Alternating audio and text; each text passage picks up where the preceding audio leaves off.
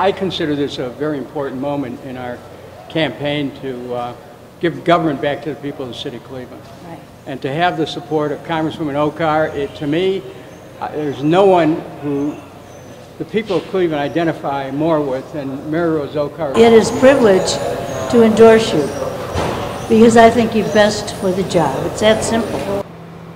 Thanks, Mary Rose. You're welcome. Thank you. And you know, I just want to say that to be able to stand here with you, Mary Rose is a Cleveland institution. Everybody knows her, and people love Mary Rose Oakar. Why? Because you stood for the people in every office you ever held. And when I went to Congress, I knew that if I could take the same stands on economic issues as Congresswoman Oakar, that I would be a success in the United States Congress.